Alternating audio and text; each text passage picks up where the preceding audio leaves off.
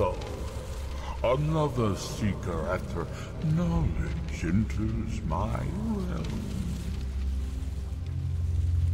I am Hermaeus Mora, Prince of Fate and Lord of Secrets. This is Apocrypha, where all knowledge is hoarded. Perhaps you will prove clever enough to uncover the secrets hidden here. If so, welcome. Perhaps you are a fool or a coward. If so, you are in peril. Read your book again and escape before Apocrypha claims you forever.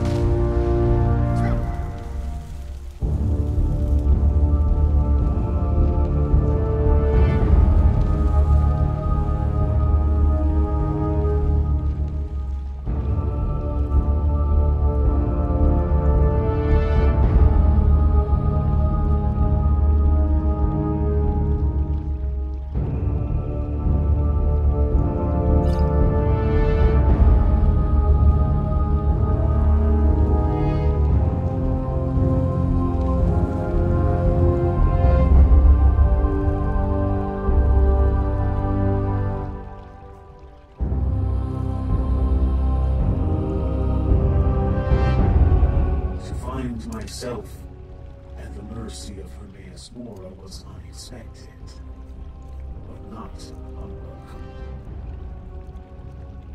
Just another defiler that will be made to bow to the one true God. A cold wind blows from the void, propelling me forward. We shall overwhelm our enemies with a tempest of blackness and death. They shall all bend the knee or be destroyed when the Dread One comes to claim.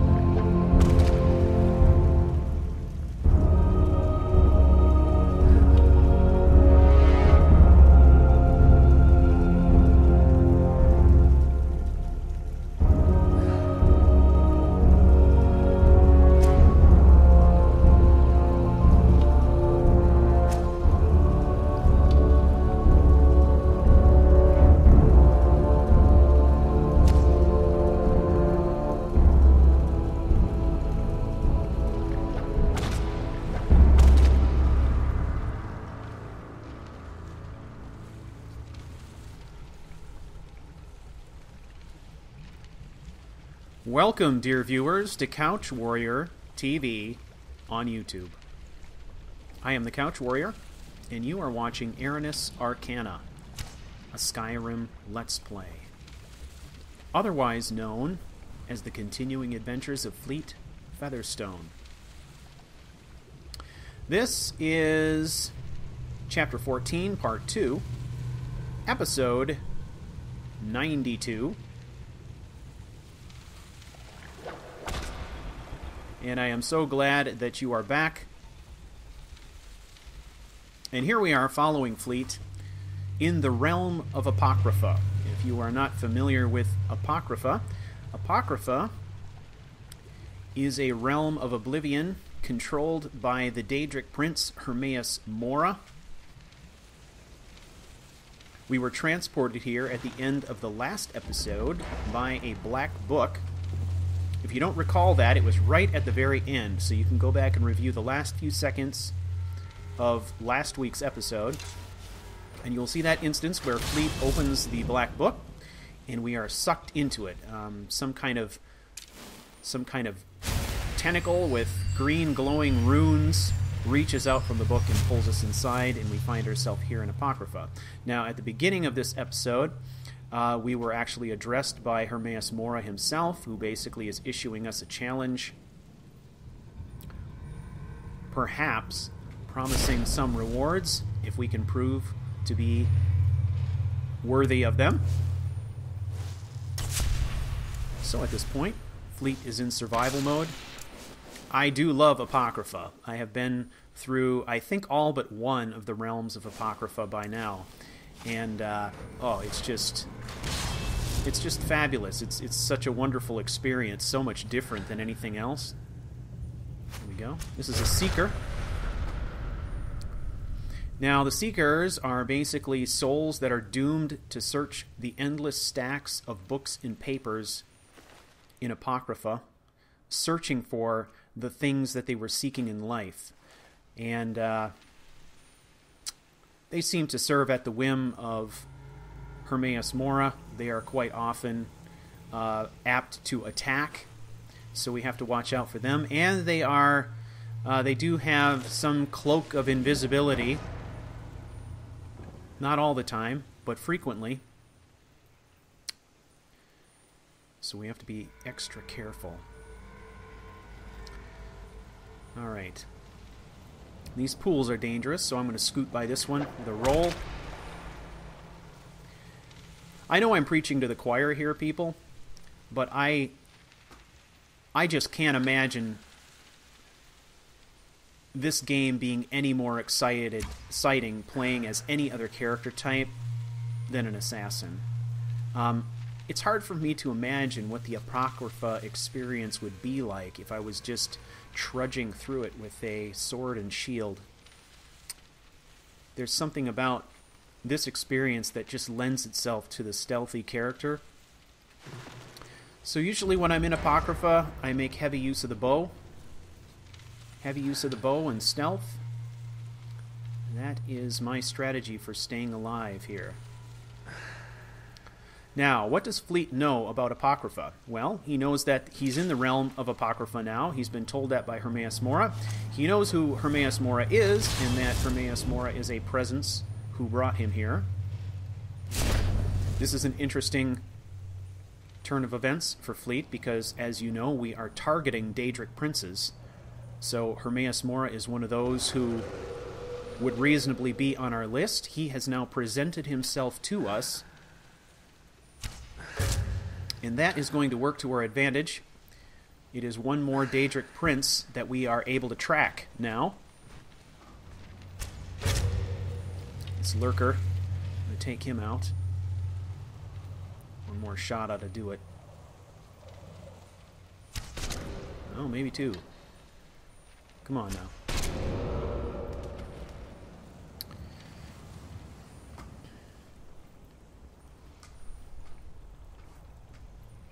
But as I was saying before, many of you are here because you love assassin gameplay, and you're a rabid fan of the stealthy character like I am. I play a stealthy character in almost every game I've ever played, including Fallout 3. I played a stealthy sniper-type guy, which was super fun. I always seem to go to that play style. Now, I have played through Skyrim with several other character types, but I always go back to the assassin for the best experience. That's where I have the most fun. So,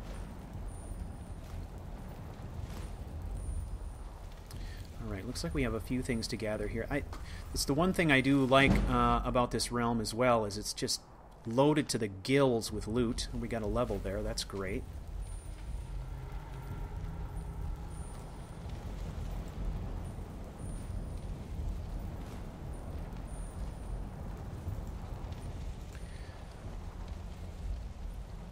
So one thing we do know is we have some beginning knowledge of the Black Books. If you remember, a couple episodes ago we ran into a madman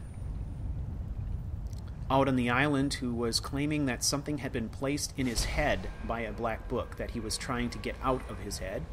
And he described the Black Book to us, and then consequently we had to kill him when he attacked us. But that was our first inkling that there were these Black Books and that there was something important or powerful about them. He told us of the location of a Black Book,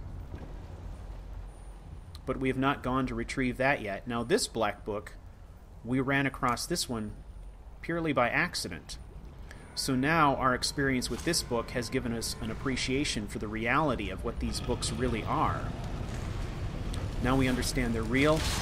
We understand that at least this one took us to Apocrypha. We don't know what the other one will do, but this kind of solidifies the fact that it is something that we're going to need to pursue.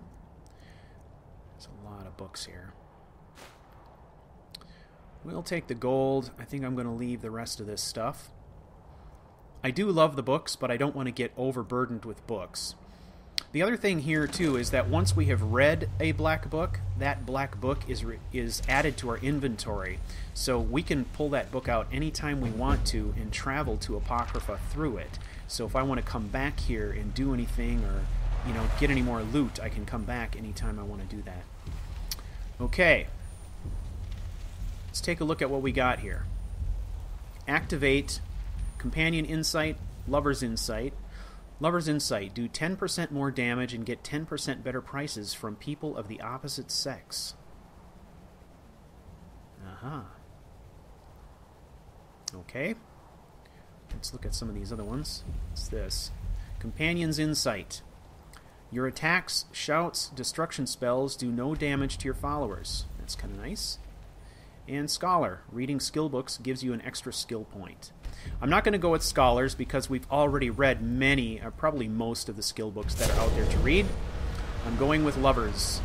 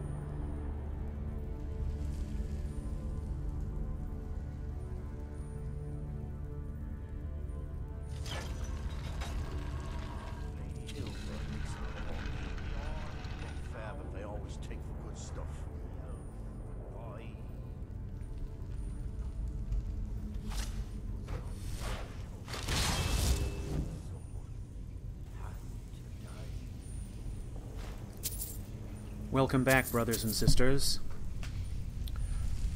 Well, it seems we have a lot to talk about, but first, we need to send some souls to CRU-h. Looks like we've got Reavers down here, so we are going to deal with them as quickly as possible and get on with things.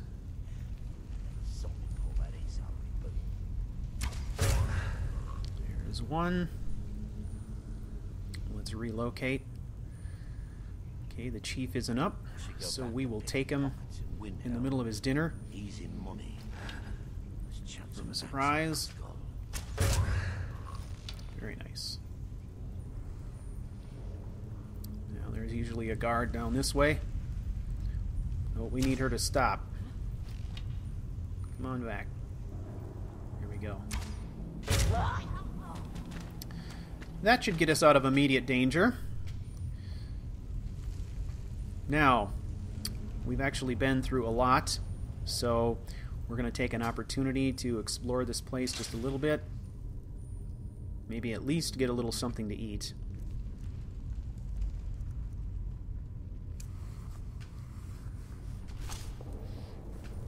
I'd like to take this opportunity to thank you, the dear viewers and followers of this story.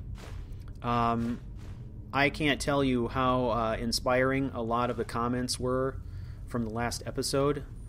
I put a ton of work into that episode, trying to make it an episode that was worthy of the shift in the story that was taking place there.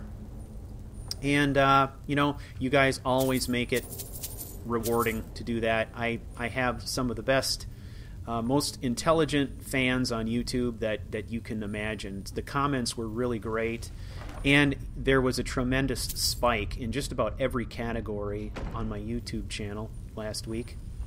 So I wanted to just take this opportunity to say thank you to you all for your comments. We had a huge spike in likes, a spike in comments, a spike in views, and a spike in subscriptions. And as far as I can tell, it's because of the content.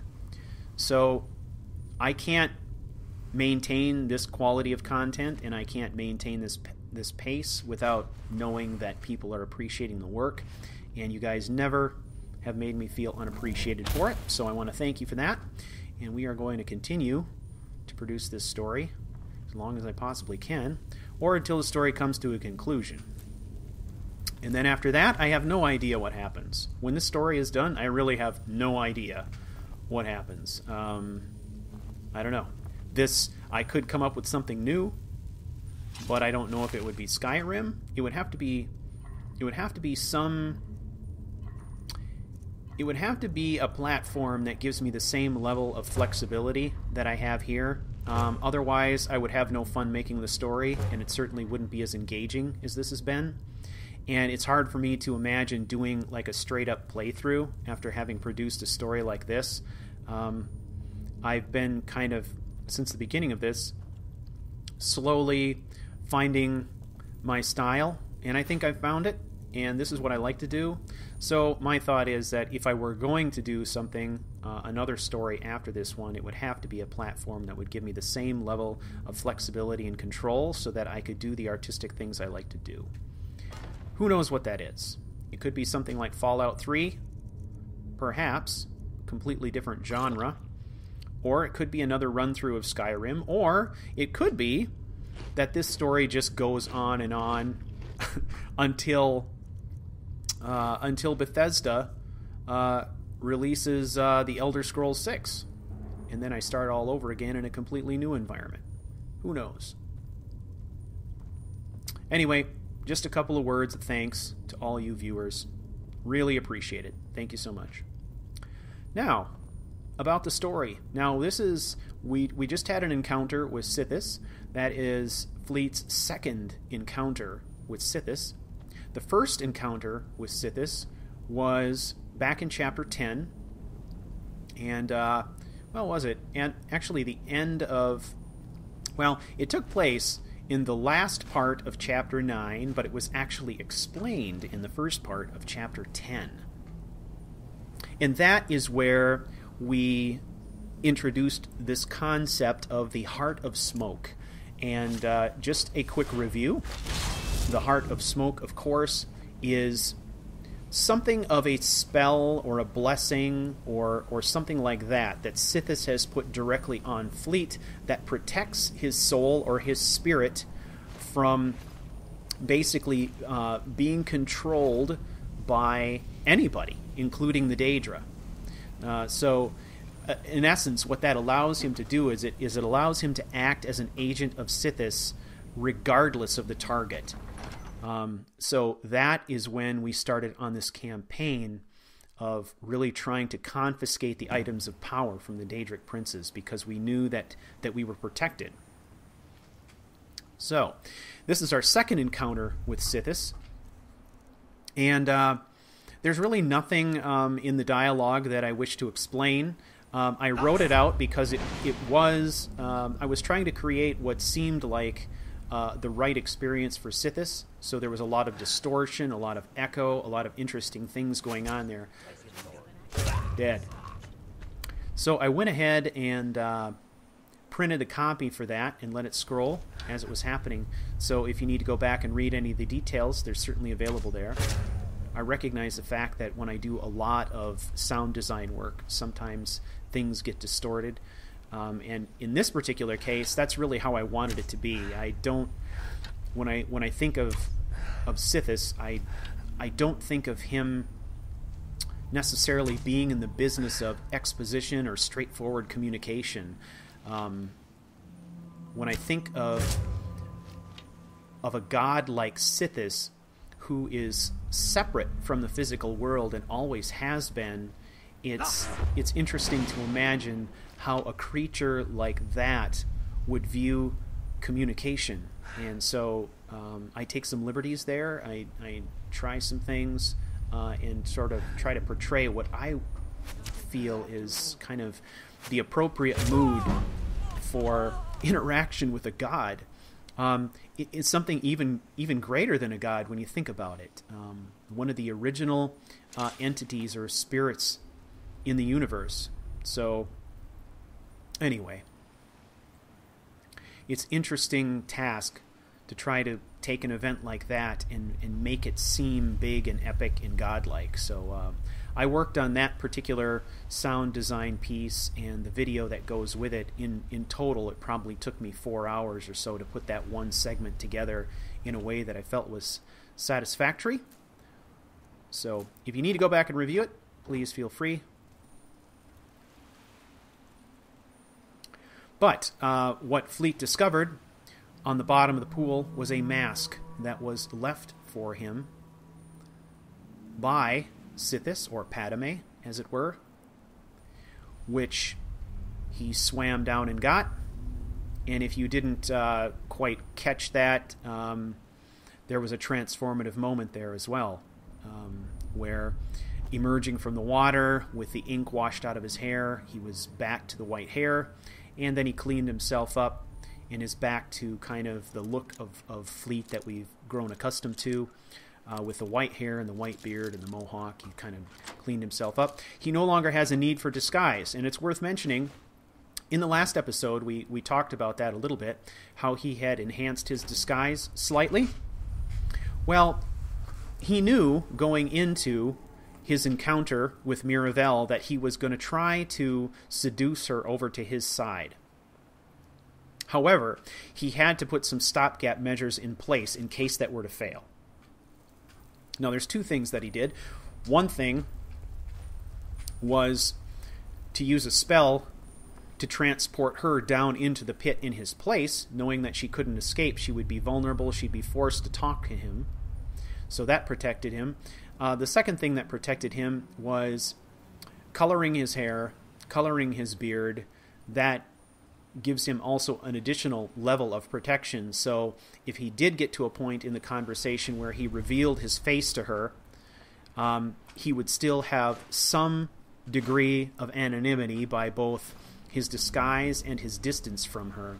So the gesture was there, but the full reveal was not. So if for some reason that encounter with Miravel went south, he would not be completely compromised. That was the idea behind all of that. So now we know that we have established a connection with Miravel. We've established at least enough trust that we know we're going to meet up with her in a couple days, and she seems open to this arrangement as long as it gets her what she needs. So at this point, the need for that level of disguise is no longer necessary because we have achieved that trust level that we were looking for. So he can go back to his old look, of course, understanding that a hood and a mask is going to be pretty much standard. Now, so the objective here is I'm going to loot this area. We're going to finish up kind of looking through this area where these Reavers are camped out. And then it's back to Raven Rock we go. And we are going to tie up some loose ends. One of the things that I will be doing back in Raven Rock is getting freaking serious about crafting and leveling. It just has to happen. And I'm going to do it off camera, so you aren't going to see a lot of it, but I'm going to talk about it a little bit later. I've got a whole bunch of soul gems that are encumbering me right now. I may as well use them. I'm going to crank on some levels in enchanting. There's also an alchemy trainer there. I'm going to crank on some levels in alchemy because we have lots of cash that we could spend on training. And I'm going to sell a bunch of stuff. And I'm going to create some new and interesting weapons. So that is the plan. And I will go over that loadout situation in a bit more detail to come. So here we are back in Raven Rock. We really weren't all that far away, it turns out. And back to the niche we go.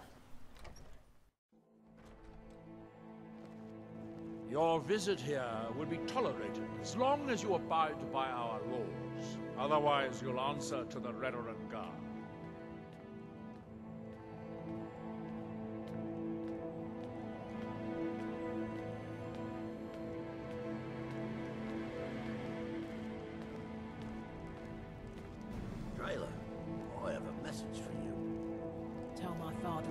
To speak to me. He should do it in person. It's not from your father. It's from Captain Velith. Oh my goodness. I'm Find so my sorry. pickaxe yet? Please, tell Glover me, what did you Mallory's say? the name. If you're looking for a smith, you found one of the best. So, you finally tracked down old Crucius, eh? Quite a character, isn't he? Tell you what, since you went through all the trouble of finding it for me and all, you keep it. I just wanted to remind that codger you can't just go around taking things from other people. Now that you've delivered the message, I'm satisfied. Besides, that pickaxe hasn't done me any good in years. Maybe you can put it to good use. Bring your weapons and armor to me. I'll fix it up right.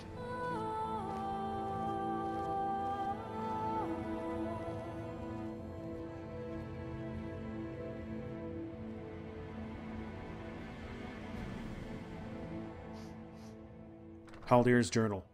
Entry 1. First encounter with Fleet. My search for Fleet has been a difficult one. He's been elusive, to say the least.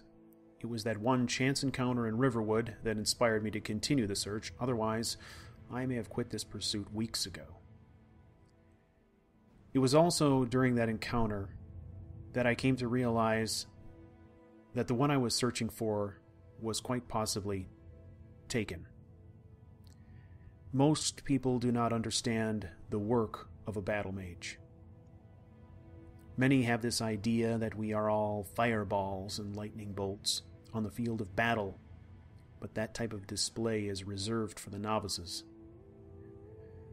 The most powerful of us are often focused on the more mundane aspects of supporting an army, both at home and in the field. Activities such as messaging, logistical support, reconnaissance, intelligence work. That's all the bread and butter of the battle mage. Sunchen was the most gifted warlock I had ever seen in the areas of clandestine work and intelligence gathering. I, on the other hand, served the king in other capacities. It was my job to sniff out spies in the court, reveal assassins in our ranks, and detect traps and poisons that might harm the king. It's this experience that has led me to believe that Fleet may have been taken. I didn't hear him behind me, but it was the feeling of a presence in the room that caused me to turn around. There he stood, after all the searching. The boy, now very much a man, stood before me, and as he looked me in the eye, the air seemed to grow thick. He was now a tall and graceful man, with a strong bearing of authority and menace. His face was concealed, but it was his one remaining eye that gave him away. I could never forget the silver eyes, distinctive eyes he shared with his father. Clad in black, his garb was not unlike what a priest might wear. He cut an imposing figure. Our conversation started simply enough. I greeted him as Little Feather. The effect was interesting. I observed a subtle surge of recognition, as if he'd been touched by a small shock, and then we locked eyes again. I allowed the silence to draw out until he casually spoke my name in greeting. When I asked him how he was, he did not respond, but I could see him search my face, trying to discern my motivations. I told him that I'd been searching for him because I was worried. It sounded ridiculous even as I said it, and I could see his posture of menace return in his body language. I was not trying to elicit a reaction from him, but it seems that's what I managed to accomplish. When next he spoke, it was with a commanding, sort of ethereal voice that sounded like Fleet, but there was something else there, something unfamiliar and unpleasant. My years of experience have taught me to recognize when the physical form of a person has been compromised. What I saw in our brief exchange was something fascinating and frightening at the same time.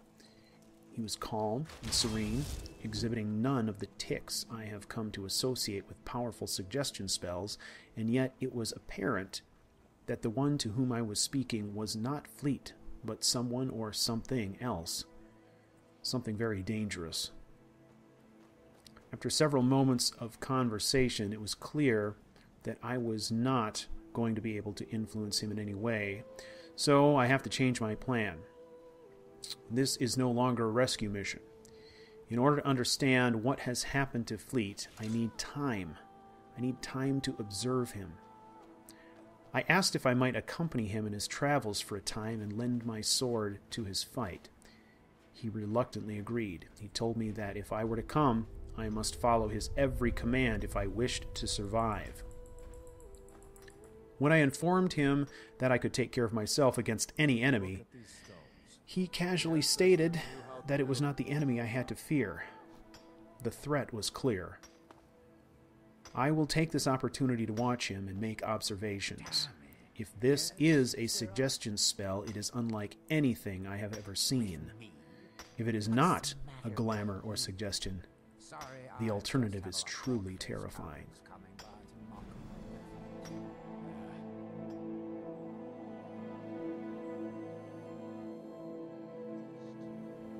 The name's Rallis. Rallis Sedaris, out of Moorhold.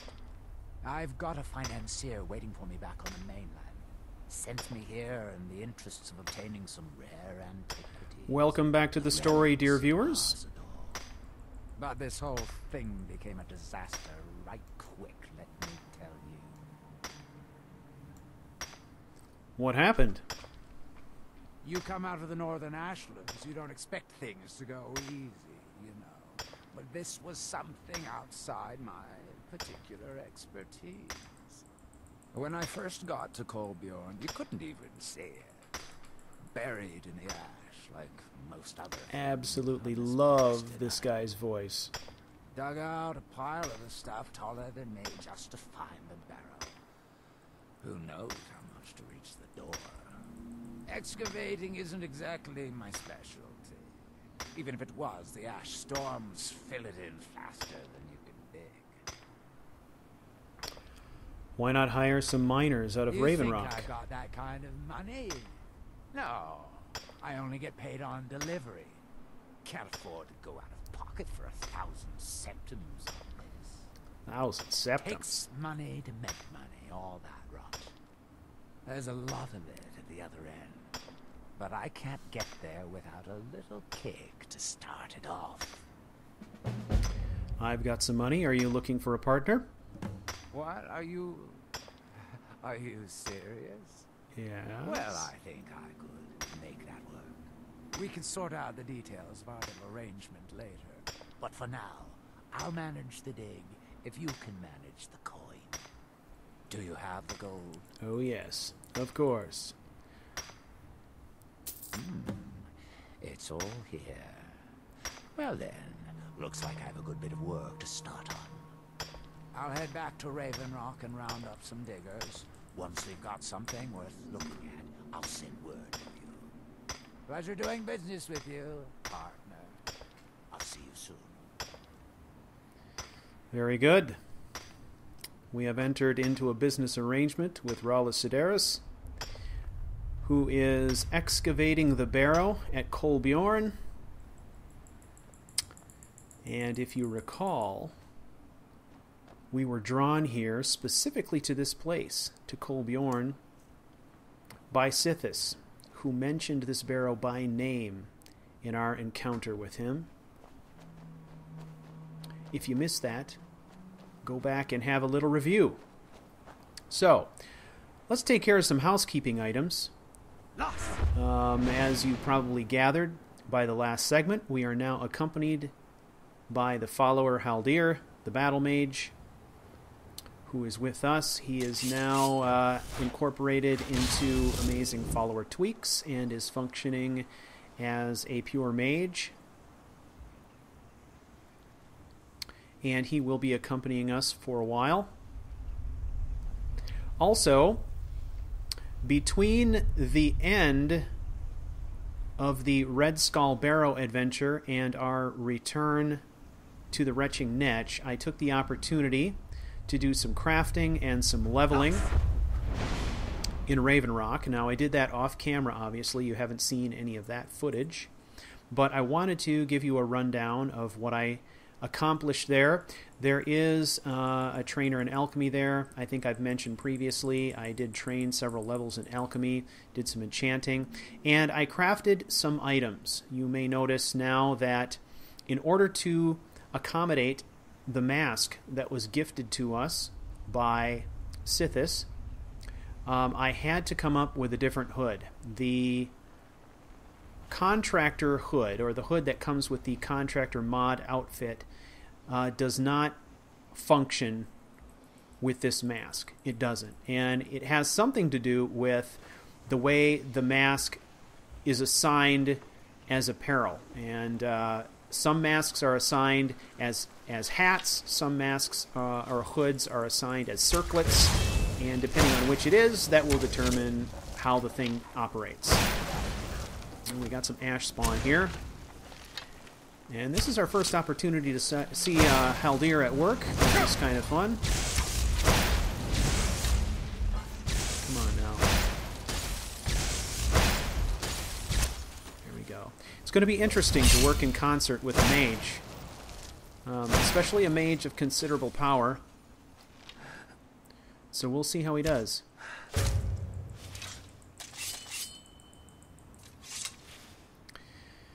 So, in other words, in order to make the mask work with a hood, I had to go to the hood that was part of our outfit when we were sporting the silencer gear.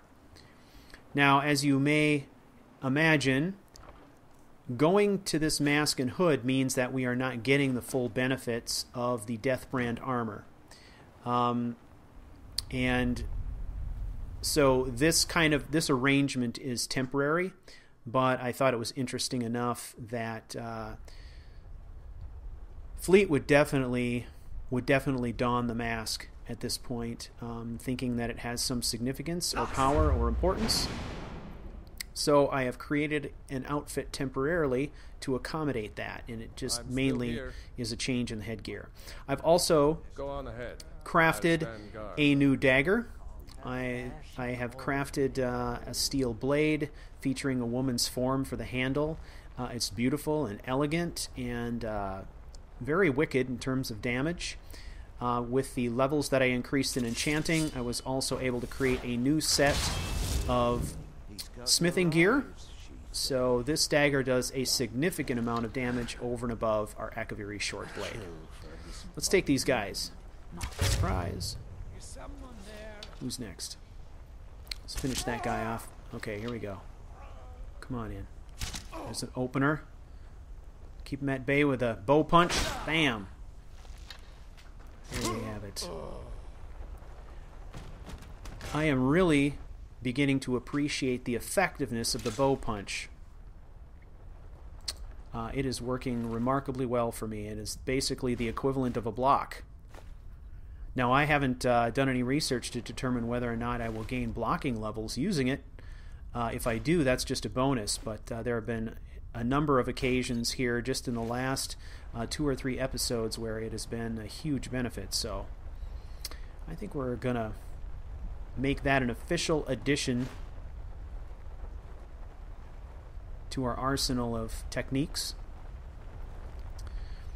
Okay, I'm not sure what this place is all about. This is obviously a waypoint as we head to Fort Frostmoth, so Rodolph, light and strength.